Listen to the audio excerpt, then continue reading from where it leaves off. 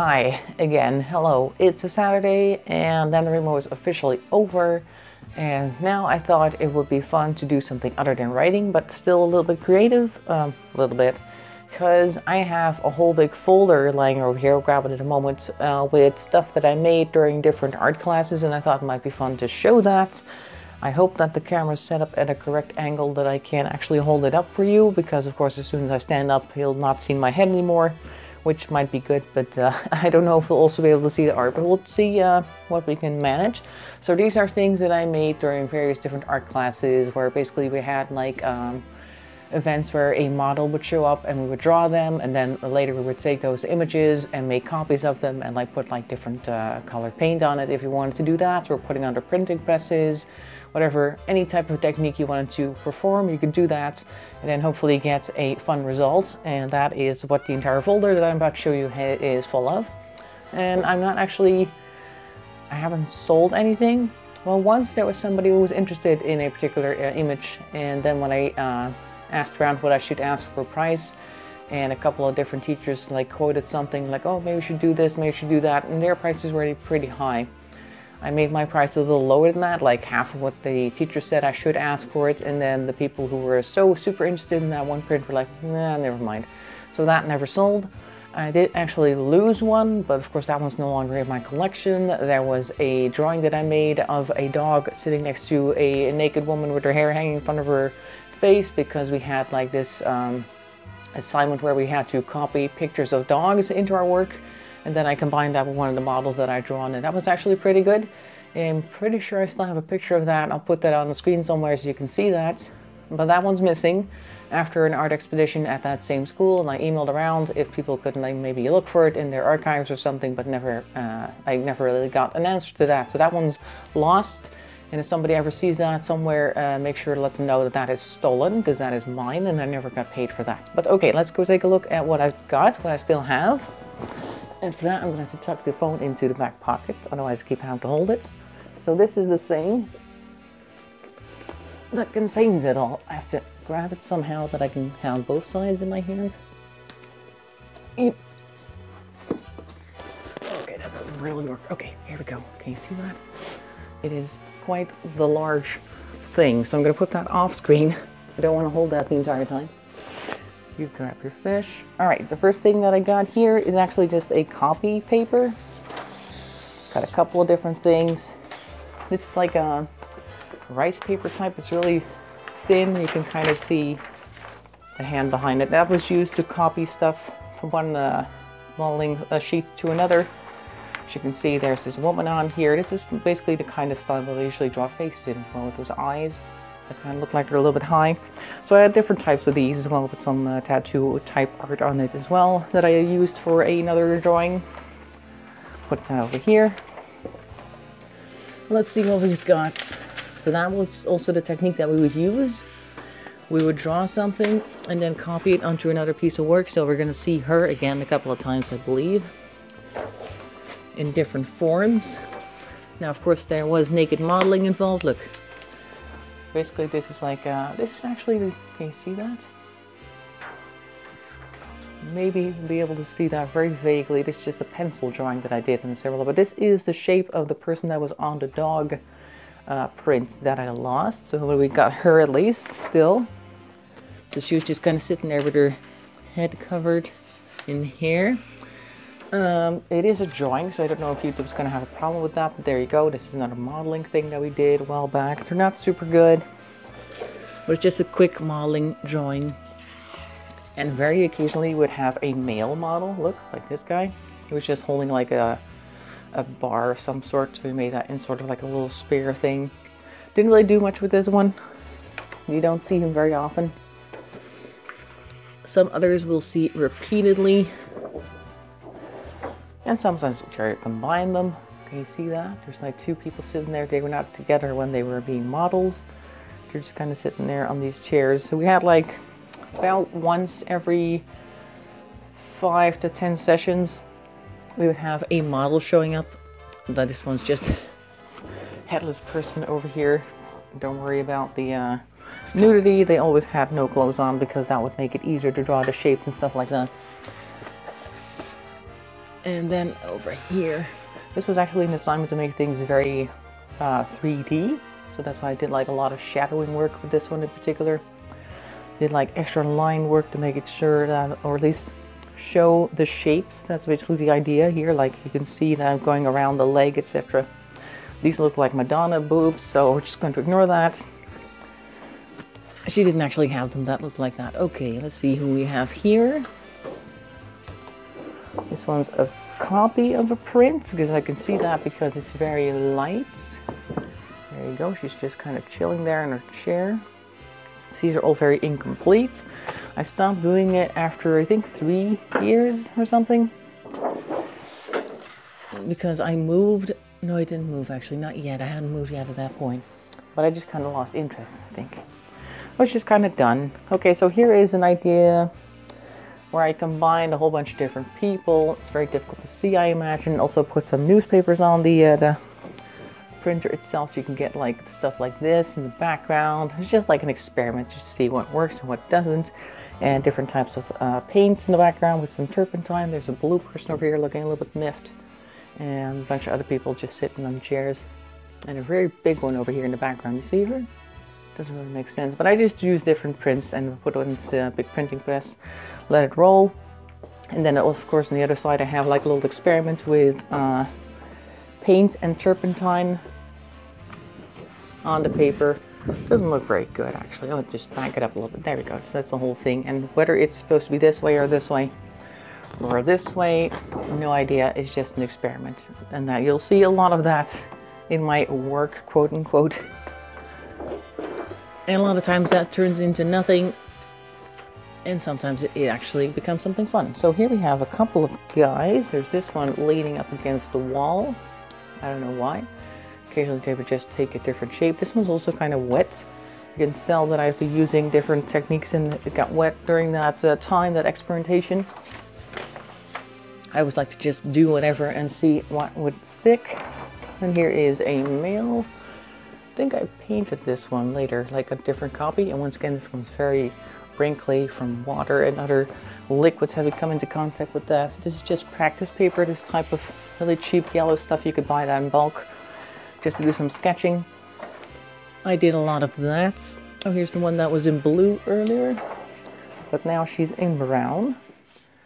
There she is. Didn't put much clothing on anybody because, well, why would I do that? Waste of time.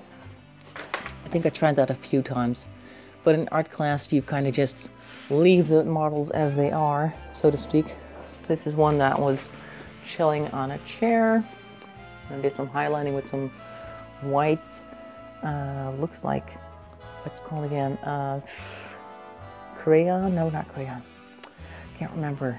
What's the word? Chalk. Like if you look at her face, you can see, oh, we can't really see it because of this. But above her eyes, I did a little bit of highlighting, and on the top of the nose with some white chalk. It's a little difficult to see, but okay, that's that one. Then we have some more official looking paper where I actually made somebody kind of golden for some reason. Just felt like a good thing, I guess. Interesting.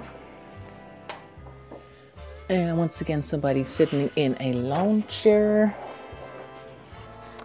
Just chilling while people like stand around them and draw them. Usually like this person will be sitting there and there will be like, I don't know, 7 or 8 artists in different positions around them trying to get different angles, and I tend to stay like on this side of the room. If they were sitting like over there where you guys are sitting, I would be kind of over here, so I'd always get this type of angles, you know, just from the left, their right, kind of, yeah, from their right. So I have a lot of those angles. I just like that corner of the room so I could see what everybody else was doing as well. Here's somebody just lying down on the job. Modeling is very difficult work, by the way. You have to sit still for a very long time, so they're probably very happy when they get to do a pose like this where they could just lie down rather than stand up with something in their hand. It seems like an easy thing to just take your clothes off and stand still for a while, but it is very difficult. There we go, this one's lying down. I think that's the same person but different angle from the back in this case. In case you hadn't seen that yet. Here's another one, and this one I actually gave something to hold because they were kind of standing there looking a little weird. I'll back up a bit for this one. There we go, you get to see the whole thing now. This one comes back a few times, thinking about what's happening in the rest of my folder here.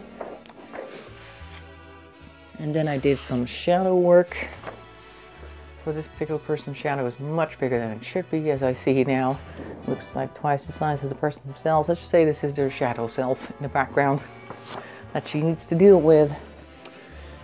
In art, you can make up all kinds of stories to make whatever it is that you've drawn seem legit. So, here we have this one, also kind of just chilling on something. That was a little table to write with some cloth on top of that. Like a deck chair type of thing.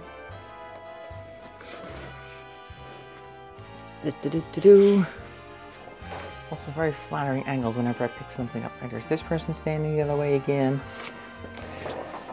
We had a lot of female models, not so many guys, unfortunately. And here's another one. I think guys are often a little bit more hesitant to take their clothes off. Not that all these women were like super happy to take their clothes off, but I guess they're a bit more hesitant. Also, our art teacher, also a male by the way, was like, yeah, you can invite males, but sometimes things start to happen with males and then that gets a little awkward, so you don't really want that too much.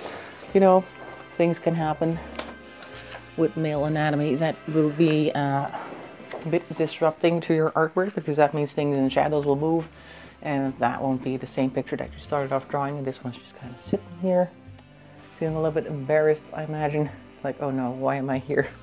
Good question. No idea. Oh, look here, for instance, we have a male model, but they let him keep his pants on. So there we go. There's also some proof, but that worked out okay with this one. I always have this weird thing that I make certain parts of the body much bigger than they really were, but there it is.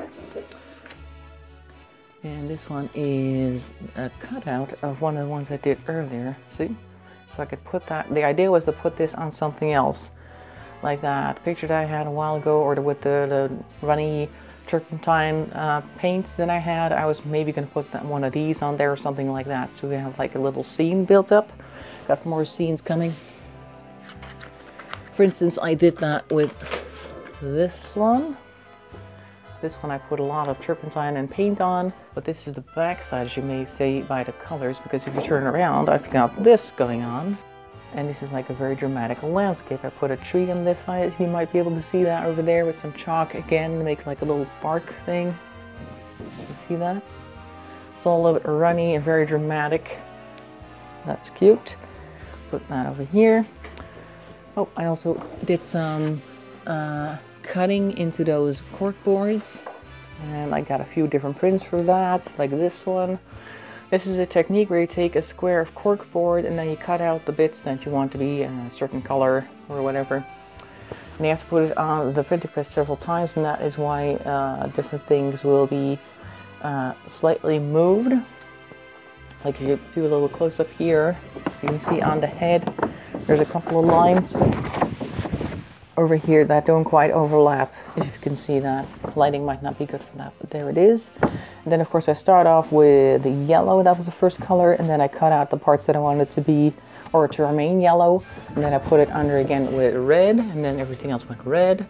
And then I cut out everything that I wanted to remain red, and then I make that black here, and that just goes on top of each other every time. That's the whole thing. Yep, there we go. This is a landscape shot. Once again, me combining different characters and putting them together on one big thing. There's a really big one across the top and then a small one in the, let's see, that's the bottom left corner with a blue dress. I put like different fabrics on there to give that fabricy, lacy feel over there in the blue. Don't know if you guys can see that. And I think that's all of them here, yeah. And I put some really dark stuff over here for a bit of contrast. Very good. And these are exactly the same. This is a technique where you take a piece of a piece of metal and you scratch into it and you let that sit in acid for a while so it really burns into the metal, and then afterwards you can make these prints. There's like etches, I think they're called those. So I just made my usual wolf howling at the moon over a village thing, which is my childhood go-to, I think, wolves howling at moons. And now we've got a woman holding on to a stick. Earlier it was a guy. This is not the same one with the... No, the other one looked like they were holding a microphone. This one's different. Okay, here we go. Now here is the test print of that woman I was talking about with the dog. So it's somebody like this, and then over here there was this dog, like a... What type of dog was it? It was a very big type, like one of those red hound types. I'm not really sure. Not the hound dogs with the big ears. They looked a bit more like American Bulldogs, but then bigger, like a Mastiff, I think would be the correct term. Sitting right next to them, looking at the person, looking at this. They were looking right at you, and there's, of course, the big blue curtain here. No particular reason why there's a dog sitting there, and she's sitting there like that. Just it looked nice, like aesthetically pleasing. And then on more official paper, not this weird stuff. So we do have her, but not the official print with the dog on it. That one's gone. Lost to the world. And then we have a combined technique. This is once again turpentine, but the person you see is actually that same rice paper stuff stuck on top of it with some tattoo-like inking underneath, because that was the idea, to give people tattoos on their different works. So there's this one. And then there's a really big one that I think is really terrible looking. But okay, we're going to show it anyway. Practice paper. This is the one that was on the one with the blue dress as well. See, she's like, I don't know why I cut off her head. I guess I just ran out of space. Also, she was not this big. I just made her that way because I can't do proportions properly, apparently. There we go. And here, once again, is me considering the paper and overestimating how much space I have. Because this one cut off over there, see? Ta-da, that was it. That was all the space I had. Oops.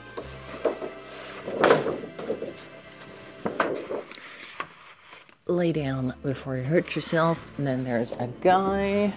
Look at this one. Not much to say about him, it's just a guy. The guy goes over here. Just a dude. And this one I was gonna make into a beach scene. So I drew like a little pina colada thing over there by her feet, if you can see that. There's a tiny little glass with an umbrella in there. Didn't do anything else with it though, because I stopped. And if I don't have all that stuff that they have, like the printing presses and the loads and loads of turpentine and the big areas where you can do all your prep work and not worry about what the table looks like, etc. I only had a studio apartment, so I couldn't quite do all of that. Also makes a lot of chemical smells up here as well, because if you're also working with lots of paints that have a certain smell to it, and the turpentine is very strong smelling, and you could get pretty high over there. It was also in the attic of the school, the art school, so the vapors would not leave. And here we have the back of a drawing, and then the front. I don't know what I was doing with her rib cage over here, but she's not looking too healthy. Also, she has a quite extended stomach, so I don't know what's going on. And the models did not look like that. This is one of my first composed shots, if you want to call it that, where I took several and put them together on a beach. Ta-da! Somebody has a really big head here. I repeated the big head scene eventually as well in another one, but that one's coming up in a bit.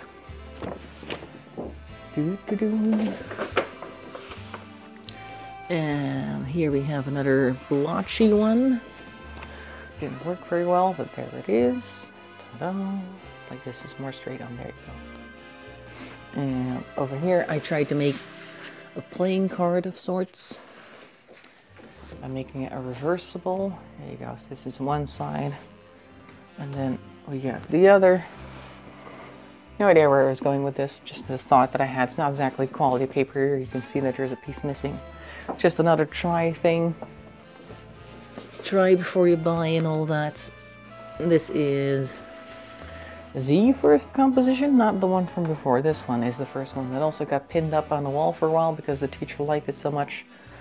Don't know why, but it's also on very cheap paper, so this is not going to last, obviously. But, you know, it's just fun to make. Combining different people again. Oh, here's the big head scene.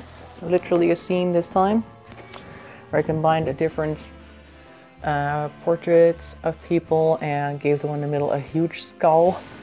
And it's also like a theater scene. You can see the happy and the smiley face, or the unhappy face, right next to each other, and they're like surrounding curtains, like they're exposing this person with the gigantic head, the gigantic skull head, with also a diamond on the forehead. I don't know if you guys can see that. Like there's something special about this person, but they're also very dead looking.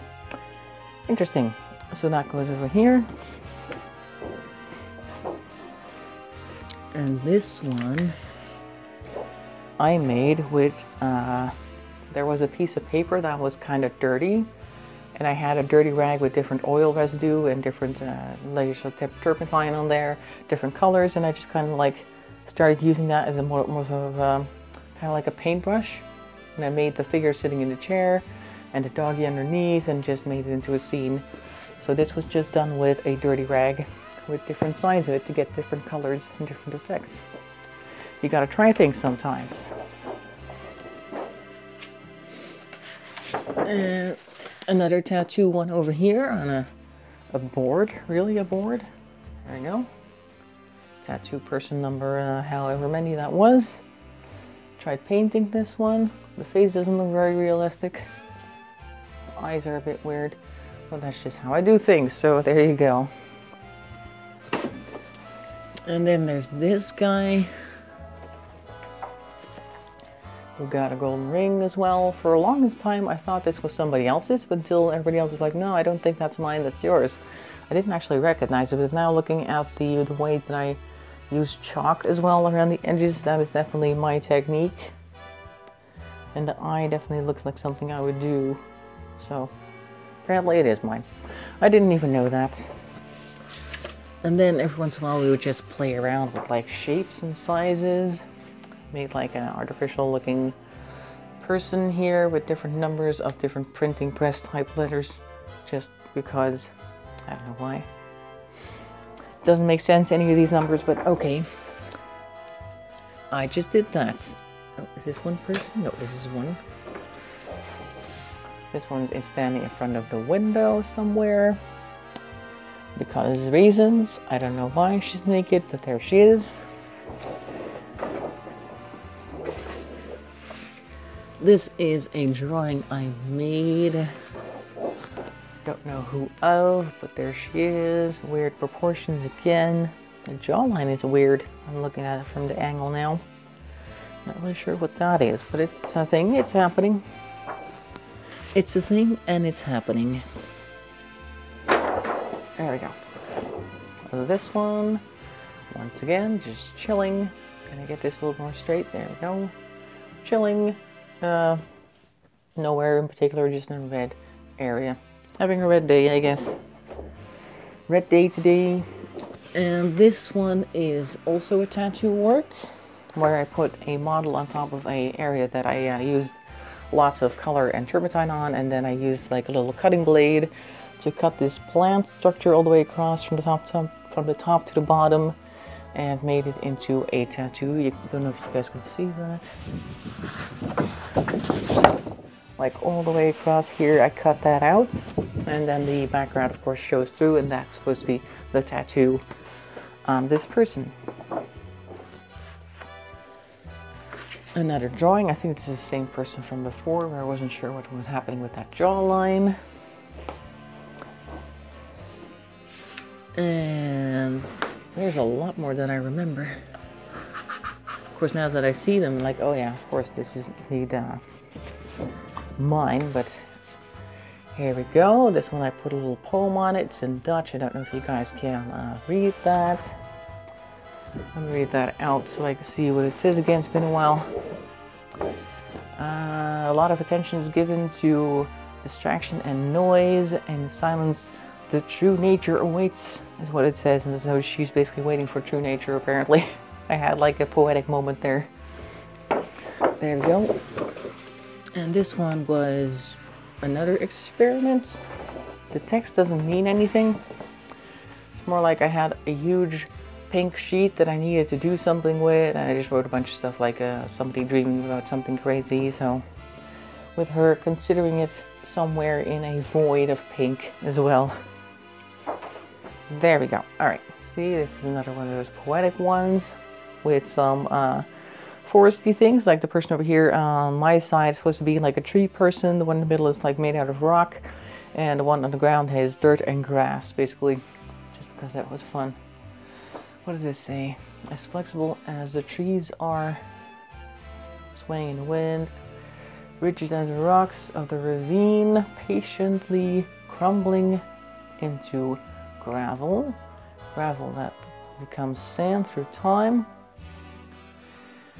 and brings new life as loose sand. Okay, well, it's a little bit rough translation, but basically things are breaking down and becoming new life. That's the whole idea behind that. Or the people on the ground. Here's another one of these. Nothing in the background, but once again, same type of printing techniques and layering things on top of each other and putting a very orange person on top of that, because I can. Kinda. Alright, so this one's on fire apparently. This woman's on fire. Same pose as you've seen many times before, but different types again. Just gotta try my stuff. Ta-da! Look at that. This one's composed out of two different sheets. That's why the dimensions seem so off. I just thought it would be nice to combine these two because they're a pretty drawing with a pretty background. So there we go. Minimalist print. You can kind of see the person there with some paint in the background. Also nice. At least I think it's nice. Other people might think it's kind of boring, and they wouldn't be wrong. But that's just your opinion, man. And here is a skull that I did a while ago in drawing class. We had to do the whole what does the skull look like thing, which is, I think, turned out alright. And then we've got Eve being constructed in paradise. That's what this one is. Put that over here. Ta-da! What do you think about that? That's one of the earlier ones, one of the first ones I remember making. There we go, here's another painting. A very similar pose. Basically this is... Oh, here comes my phone case. My phone case is coming up, or at least the old phone case, the one that I still have in my fridge. Not this one, but the one I'm about to grab. This is the one that I was talking about earlier, like the one they were so enamored with, and they just have to have it, and they were like, oh, I'll tell me what your price is, and we'll pay it, and blah, blah, blah. And then I quoted them, they were like, nah, no thanks. She's just standing in the forest. And this one's in English, so you should be able to read this. So I got to keep this one. And I turned it into a phone case as well for myself. For the longest time. Without a shadow side and no lights. Ta-da. Shadow side on this side, and then the light over there. Lovely soft coloring with some fabric over here, so you got like some very vague hints of flowers down there. Noise. And then there is this guy, another tattoo one. I don't know if you remember that little piece of paper that I showed earlier with the wing-like thing. Here you go, there it is in action. That's what I use it for later. This guy has a Caduceus, I think it's called, or Hermes staff on the back. The guy himself didn't have a tattoo, but we had the assignment to make people have tattoos, so that's why he got this gigantic thing on his back. Hope he enjoyed it. Then there's this one, just reclining, literally on a recliner, just chilling, because why not? There's this one, once again with the cutting technique. These are bits of paper pasted on top of the thing. Actually, and this shape here was cut by a friend of mine, I believe. I don't think that's mine, I just kind of adopted it. This is not the piece of paper that was his, but I copied some of his work and then cut it out of this piece of paper. I think I remember, I don't know. Either way, it's a combined thing. We took classes together, so occasionally we would borrow things from each other. The last one, so that's mine as well, with different layers of colors. I would cover one up with some strips of paper and then go back with like a sponge with different bits of paint on it and just kind of punch it on there like stamping it on there basically.